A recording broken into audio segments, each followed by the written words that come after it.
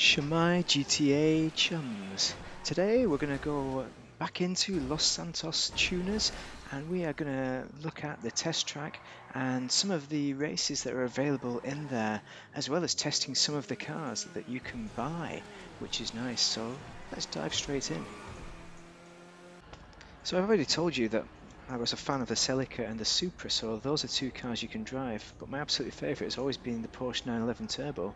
So what we have here is the Porsche 911 Turbo GT3 equivalent, the S3. So we're going to take that for a test drive. So let's just enter with other players. You can also enter alone if you want, but let's go to the test track and see how it performs. Okay, so what we're going to do is select the menu, so M to get into the menu, and you go to time trial, so Los Santos tuners and time trial, and that will allow us to do a little bit of a time trial around the track. So you see the old flag there? I'm on the wrong side here, so I'm going to go around the other side. I think I've got all the other Porsche 911 equivalents in GTA, so it'll be interesting to see how this compares. Okay, standard kind of time trial. It's going to show these yellow blobs, and you're going to drive through them any which way but loose, as long as you hit them.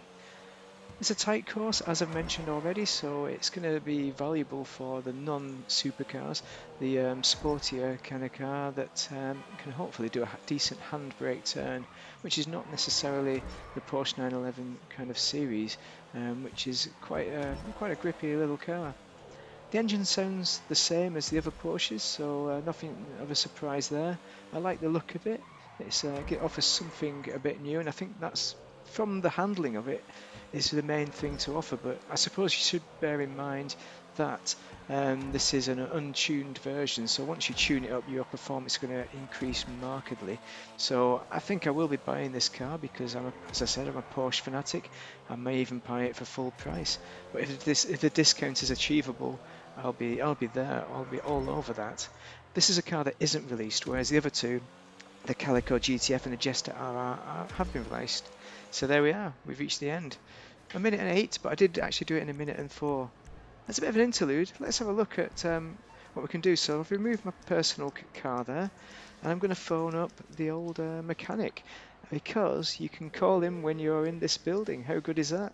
So you can swap cars whenever you want.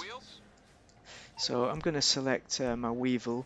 That's the car you saw at the start, the Volkswagen Beetle, which was doing the wheelies. Dude, where's my car? I just have a bit of a dude, where's my car moment, is because annoyingly he hasn't put it in the same place that it was. Because I removed it, why not? Why would he? So there it is, that's where my car is. Okay, so what other races have we got? So you can go to your interaction menu and select head-to-head, which I thought was a drag race. So I'm driving this like a drag race, so bear that in mind. So I've got my mate here on the left, my newfound mate. Got my wheelie off nicely, no problems there. Oh, but he's completely bum steered me. Oh, that's not nice, is it? I had a good wheelie then, I was ahead of him. See, so I've driven it like a drag race, but apparently what you have to do is go end to end in a big circle, so this is not what the Weevil's made for. There is one other race as well, so we'll just finish this off just to show my loss in its completion. So fair play, the other guy beats me hands down here, but this is really made for a drag race. He's got his other car that's made for this. Race to checkpoints. This is a scramble race, right? And to me, I didn't notice a great deal of difference. Basically, you have these scramble points appearing seemingly at random, and you've got to head to each one. Notice the arrow on it, that's showing how tight a turn you need to take, what angle you need to take for an exit strategy. And there we are, we're heading back to the other one. So again, I didn't do great against my chum here. He completely stormed this one and had no problems.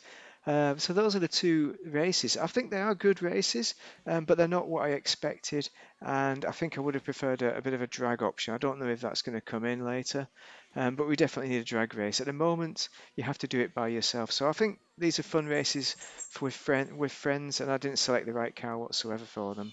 You need something a lot better than the Weevil. Not that I'm blaming the car, because I think I would have had a chance, half a chance. But the other guy's pretty good, actually. Yeah. So what we did, we arranged a bit of a drag race then. So, well, actually, first off, we should probably look at rearranging another race. So I wanted to get straight back into it, try the head-to-head slash weird drag race, but notice that they are greyed out because there is a cooldown period. With your own drag race, you launch on the third horn.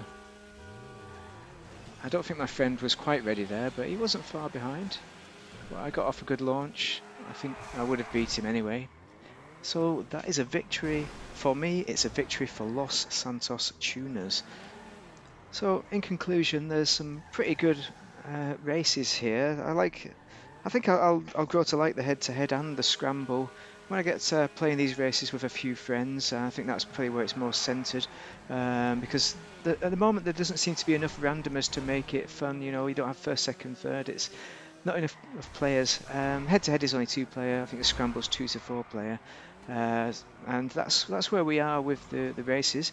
The test cars are a really good addition. Gives people a chance to try before they buy. So I'm really glad that Rockstar's finally introduced that. You kind of wonder, why is it taking them so long? I just wish they'd go to the next step and allow you to test a car that's fully upgraded to the max as well. That would be the ideal.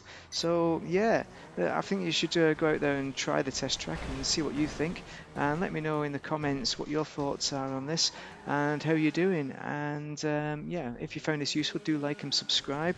There will be more Los Santos tuners content coming out. There's plenty more already in the chute if you want to check that out. So thank you very much for watching, and thank you very much to my subscribers as well for helping me out, and have a great day.